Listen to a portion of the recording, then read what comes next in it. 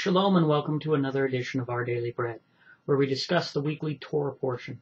This week's Parashat is called Toldot, and it is the 6th Parashat of the book of Bereshit, also called Genesis, and it is called Toldot, which means generation. And this year 2011-12, my message for this Parashat is called A Man Has Two Sons. Now, we're going to get into a little bit of a conceptual understanding here, so you're going to have to grab a hold of the rope and hold on. I may or may not be able to explain it all in a short message, but I think you'll find it very interesting. One of the things, this is a very interesting parashat because we get into the story of Esau and Jacob, Esau and Jacob, Esau and Yaakov, and what we get is we get to this thing that kind of should cause people to have a question and say, wait, what is this about? Because it seems like Yaakov deceives his father. How does he get a blessing out of that? How is Israel formed out of this, which seems like to be something negative? And how can a blessing be honored if something was gotten from a deception or something like this? And that should cause some kind of red flags to go up. And what I think we have here is we have a parable that is hard to understand. Kind of like eat my flesh, drink my blood. When Mashiach said that, he lost some disciples because they found it difficult to reconcile how that would work within the Torah. But what you find is that when things are difficult and you observe them more closely, it takes a little more study to find out how does it work and are we understanding it correctly and putting it together in the right way to understand how it lines up with Torah. And so with this, what we see is the concept of a man has two sons is this concept that it's really about one son and the path that son takes. It's the tree of good and evil. It's the fact that we're presented with choice, freedom of our choice. And through this choice, we can either be a son of Elohim or we can be a son of Satan, which essentially encompasses those who are not a son of Elohim. And we see this in the parable of the wheat and the tares. We see that there's two fathers, essentially, and there's two sets of children. There's the children of the devil and the children of Elohim. And in the end, they're going to be sorted out.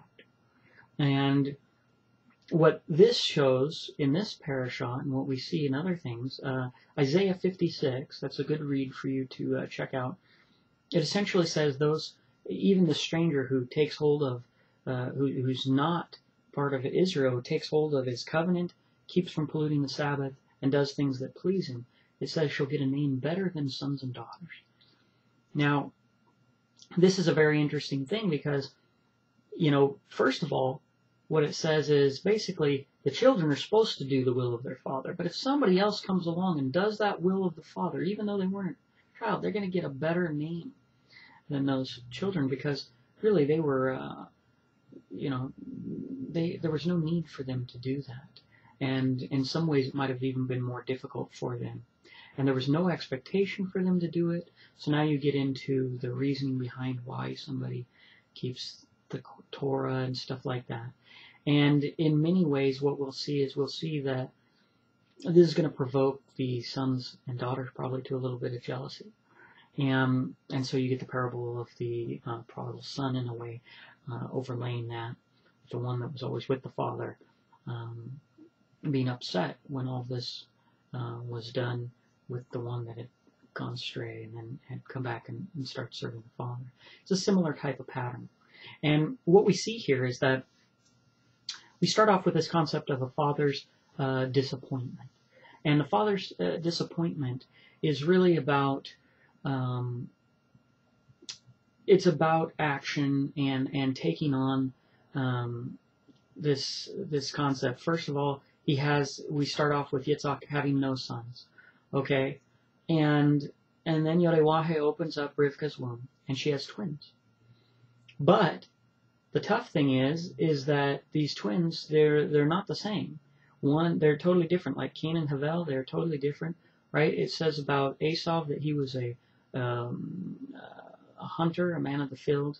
And it said that Yaakov was perfect, it said, a man who dwelling in tents. And so what you see here is a pattern of an inside and an outside man.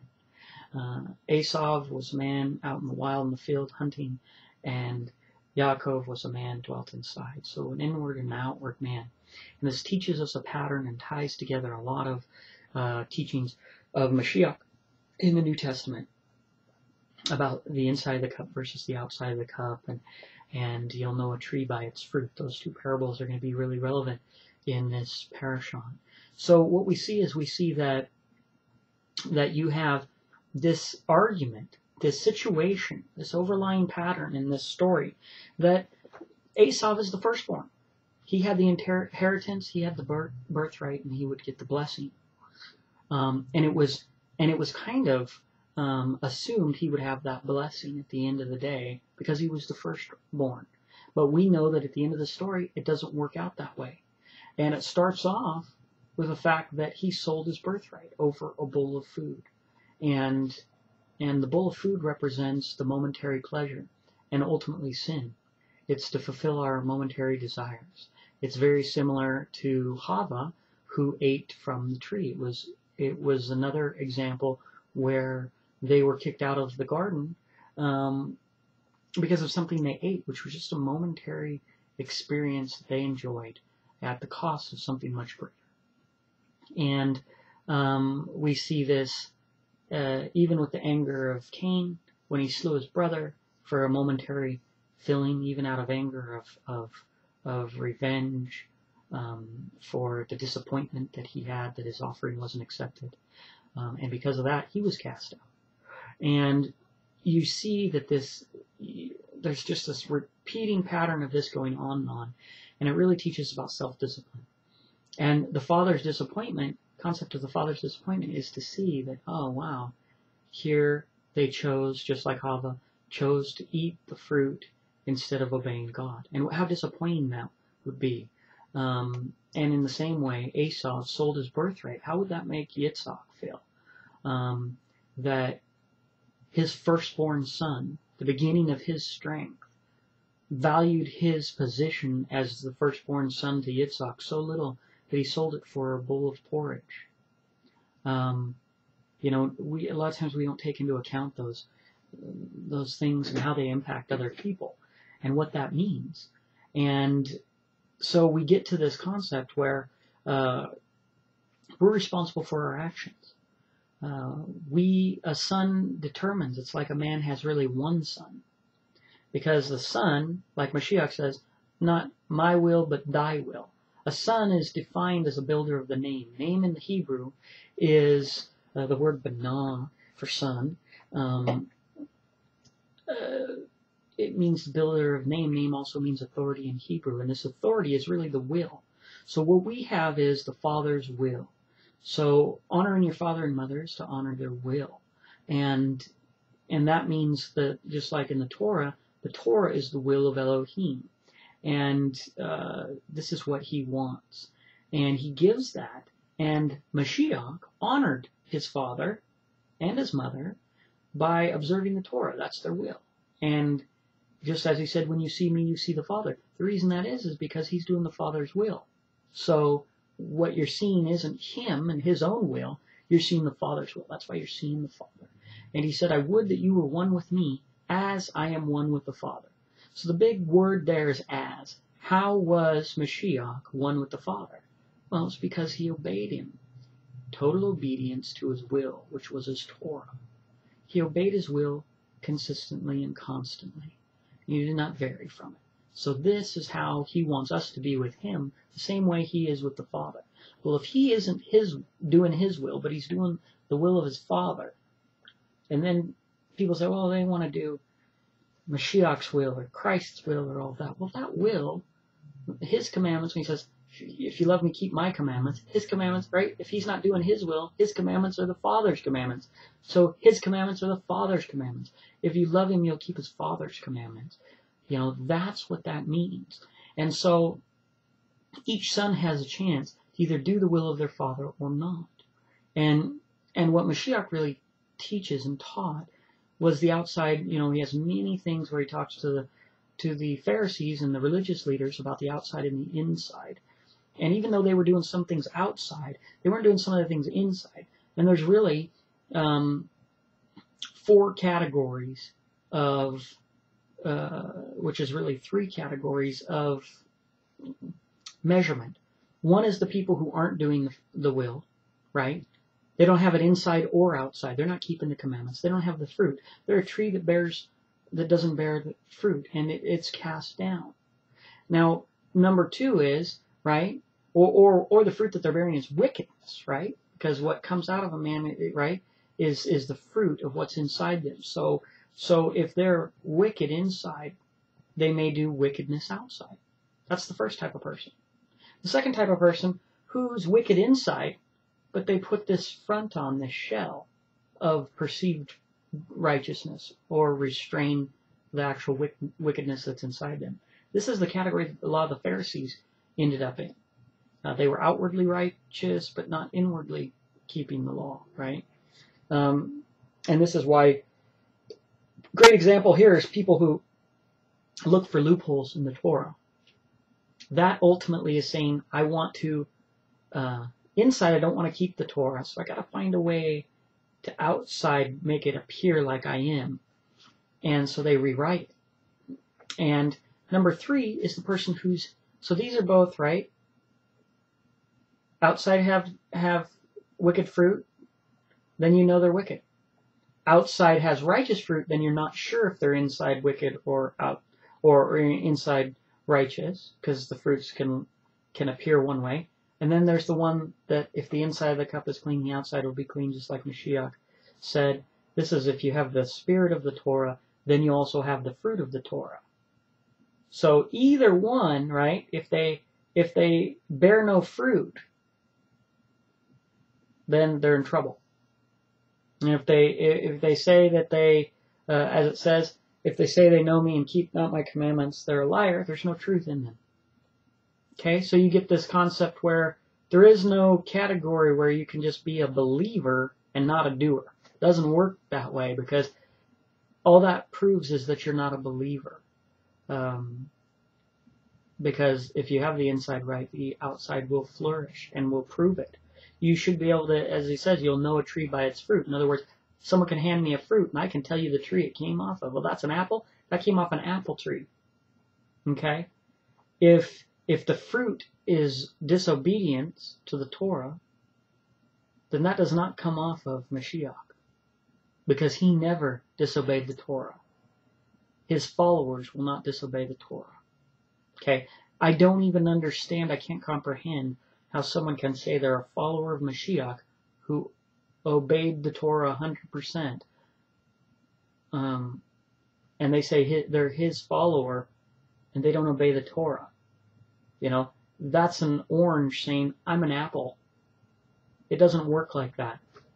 You know, according to Mashiach's words himself, that's just not how it works. He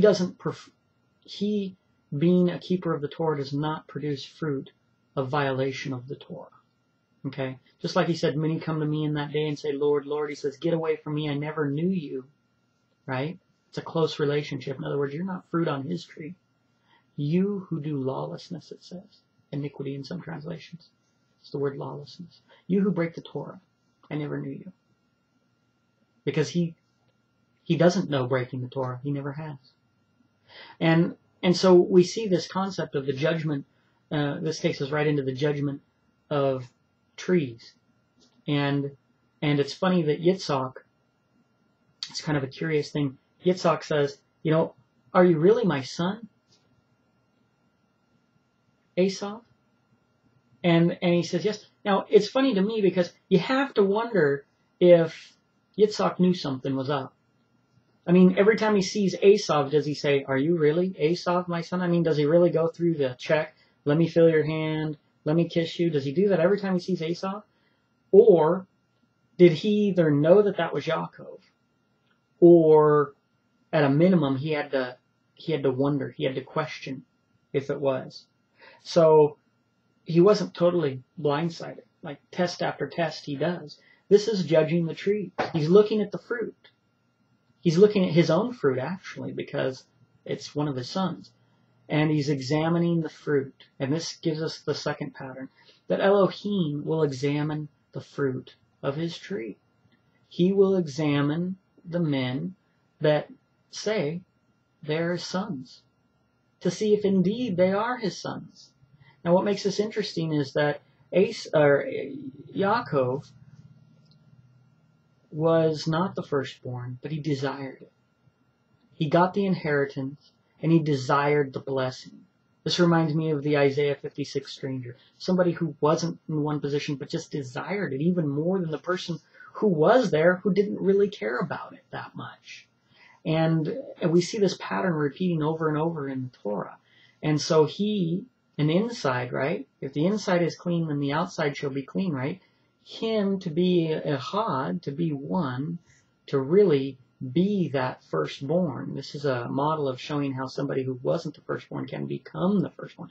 Why? Because he desired it. He didn't steal it. Esau gave it up. He sold it to him. He's got a receipt. He has the birthright. And the blessing, I believe, follows the birthright. I think that's why it went the way that it did. Because he had to put then the outside things to go with the inside. Now he had the birthright.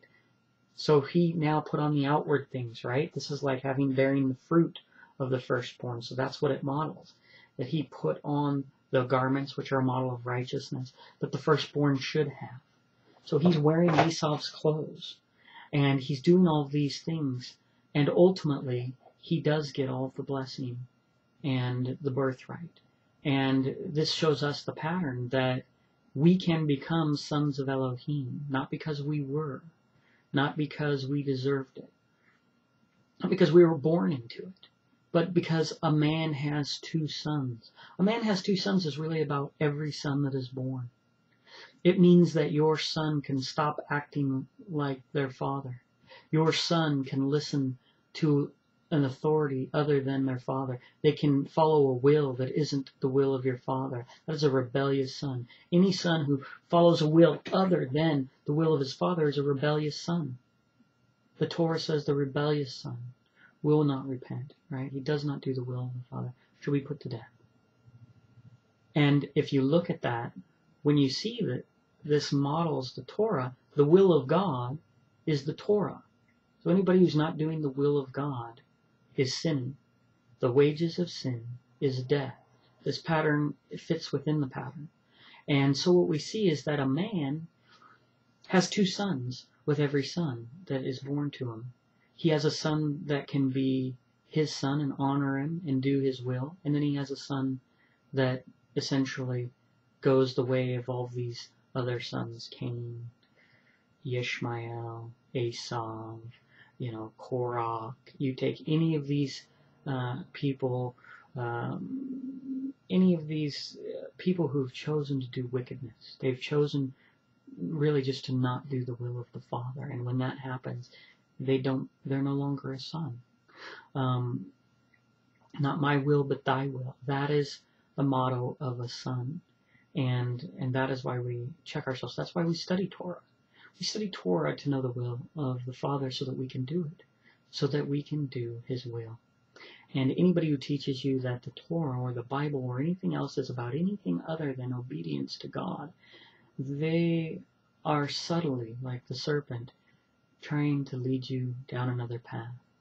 Right? The serpent talks to Yahuah and says, surely you won't die. First of all, let's remove the punishment, right? Second, he says, actually, he knew you were going to do this, almost justifying that it's a normal path to go down this road and to eat this. You're going to be like him.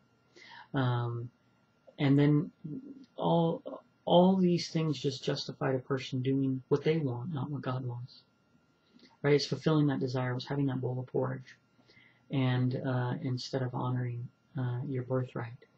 And so we see this concept of this judgment of trees, this value of perceiving, is looking in ourselves and saying, do I look like the fruit of the tree of life?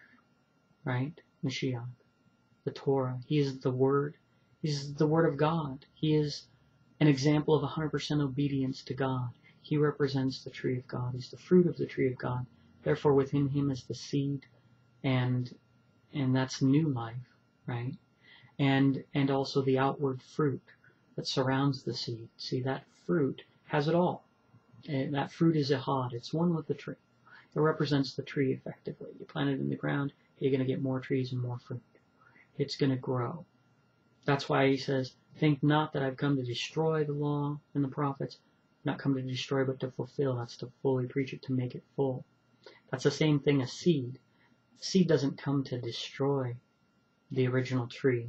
A seed goes in the ground and becomes even more trees and more fruitful and carries on, just as the seeds actually, as they found, have memory. In other words, seeds planted over time and in times of drought become more resistant and need less water to survive. In the same way, your children and those seeds become greater and greater, more and more righteous.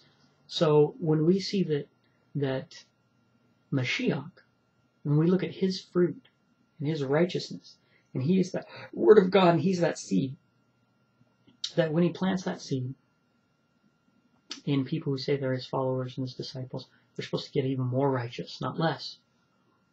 That's going the wrong way. So it's interesting, this concept of a man has two sons, in that we see that we each have the choice to be one of two sons. Just like those who said, we're the seed of Abraham. He said, if you were Abraham's seed, you would have Abraham's works. Well, since we can choose our works, it means we can choose, just like the parable of the wheat and the tare, whether we're the father or the sons of the wicked one, or we're the sons of Elohim.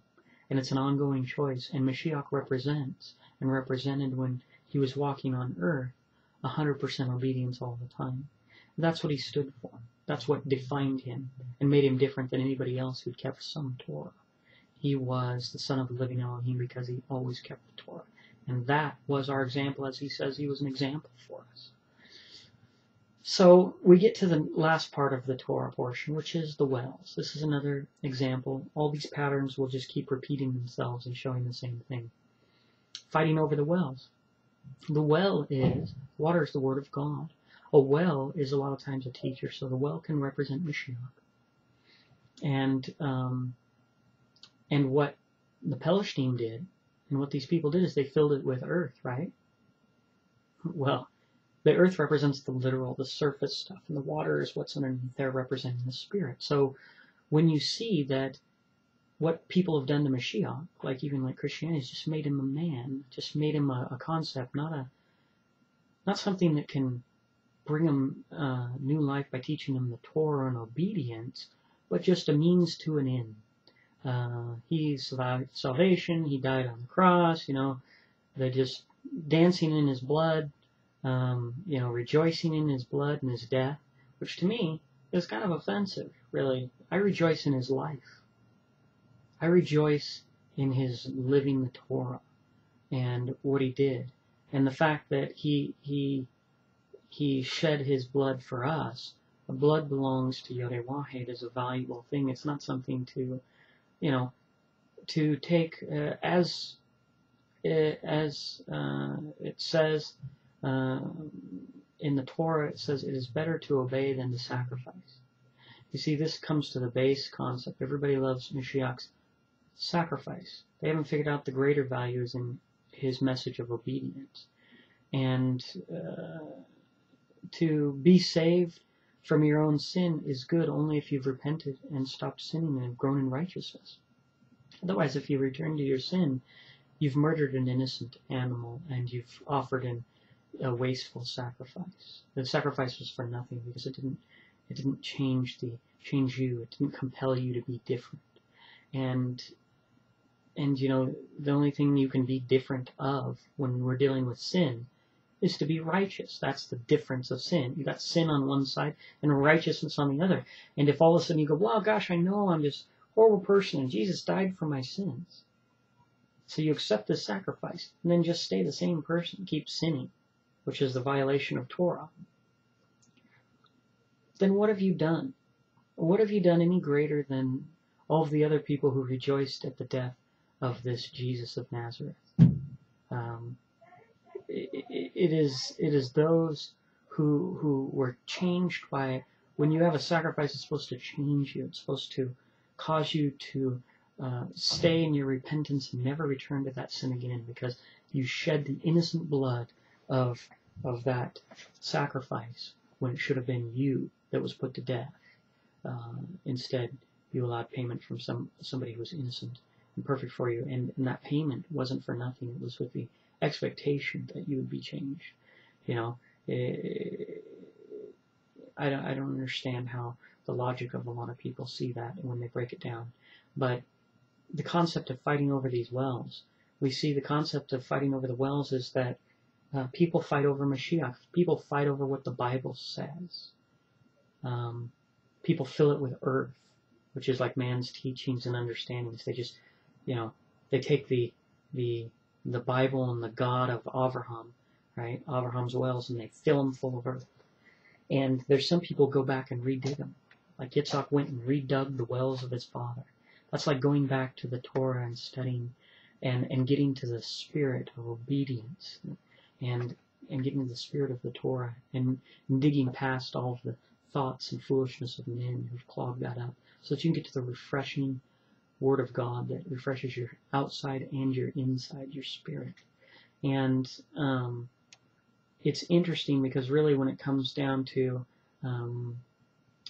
digging, right, the wells, or owning the wells, it's greater to dig the well. That's the Torah state, because you'll get to those wells, and eventually it's got to the wells where they no longer fought over them with.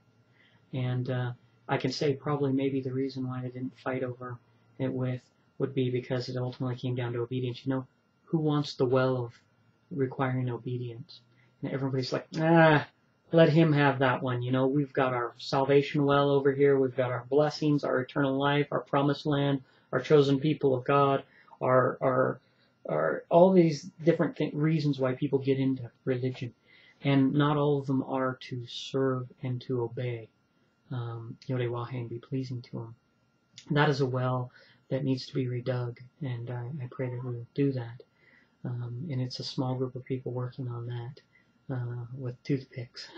And there's many people with shovels who are digging the other wells that are no wells at all.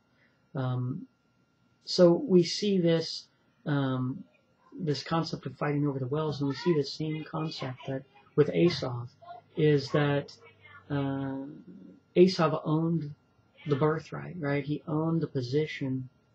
He sold the birthright, actually. He owned that firstborn position.